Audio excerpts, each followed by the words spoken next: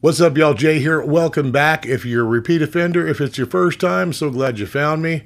If you haven't yet, hit that subscribe button, the notification bell. You'll get updated every time there's new content released.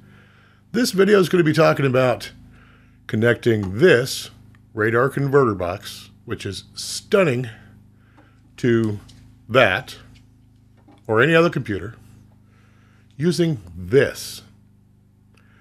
Dead simple. Amazing, like really amazing sound. But enough of the fluff. Let's get into it. Come on. For this demonstration, I'm using my 500 rack unit. I also have the converter box loaded with 16 channels of converter cards from Radar. They are both outstanding. Going to need 2 Ethernet cables. And I'm using the Audinate Dante Avio 2-channel USB I/O adapter. It's about $130 or so at sweetwater.com. Check the link for the description. You'll also need DB25 connectors to communicate with the in and out of the analog section of the radar converter box. Let's spin this thing around and I'll show you how to connect it. So here we are at the rear of the unit. This is my 500 rack unit. It is connected via DB25. So the front end of your choice will go into the input of the DB25s.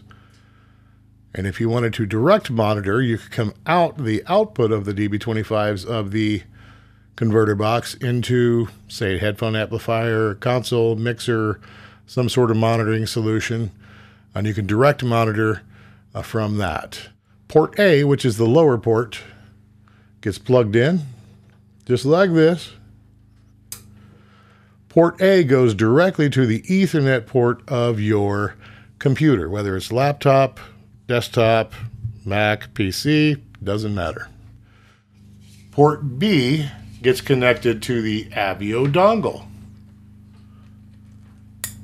Click, ready to go. This particular one is a USB, standard USB, and this gets connected via USB to your computer.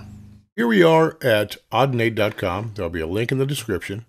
You'll come to the landing page, and depending on your OS, you'll scroll down here and you'll click on Dante Controller.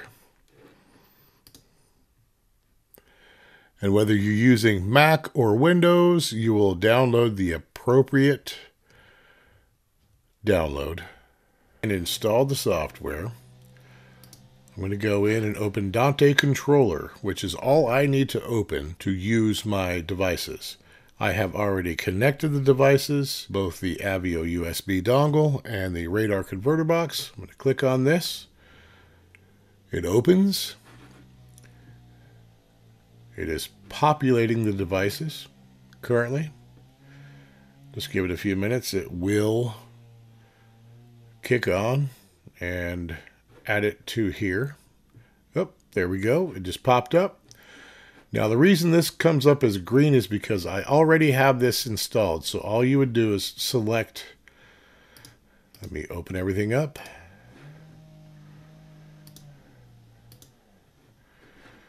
The input is the 1 and 2 channel of the radar converter box. Because it's a 2-channel device, it's also a 48K 24-bit USB dongle. So what I'm going to do now, since I see both my devices, my routing is correct, I could unselect that. You would literally just select it. Boom, it's green. You're good to go. Clicking on devices. Go to device view. Just be certain that your devices are synced as far as their bit rate. If you'll see here, I'm going to go into configuration tab, device configuration.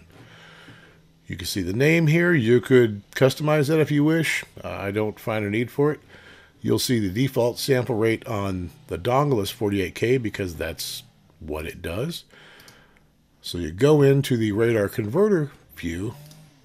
You could change this, but you can only record up to 48K with this particular dongle. So I make sure it's the same. So both devices are the same. 48K, 48K. Go to your DAW of choice in this circumstance. It's just going to be Studio One 3 for me. It's just one of many I use. This is just for a demonstration. Let's go in here. I'll show you that it is available now. Currently, I'm using the Motu M2 as my capture device. But if I open this up, you'll see the Dante USB I/O is available. It's just that simple. Now with this particular dongle, you have two channels, 1 and 2, left and right, as input, and it simultaneously outputs 1 and 2 for monitoring. So the Avio works wonderfully for 2-channel recording, low latency recording, or on your master bus for punch-ins for much bigger projects. I will be showing you a video of how to access all 16 channels for analog mixing and recording in a future video, so keep an eye out for that. You don't want to miss that. You can get the Radar converter box at such retailers like Westlake Audio, Dell Pro Audio, but look in the description below for a full list of those retailers. Thanks for watching. I hope that was helpful. If you've never heard of Radar, you should really do yourself a favor and check them out. They are absolutely stunning. I've been a long-time Radar user. You should really do yourself a favor and check it out if you're in pursuit of the best possible sound you could get. Check the links below for links to the products that I used, where I got it, a link to the AudioNet page. There's lots of resources on there for you, training videos, all sorts of free stuff. You can get certified for free there. It's really amazing. Shout out to RADARrecording for making extraordinary gear. Shout out to Sweetwater, which is where I get most of my gear. I hope you enjoyed this video. As always, know that you're loved and appreciated. Be kind to one another and do the right thing. Always. Till next time.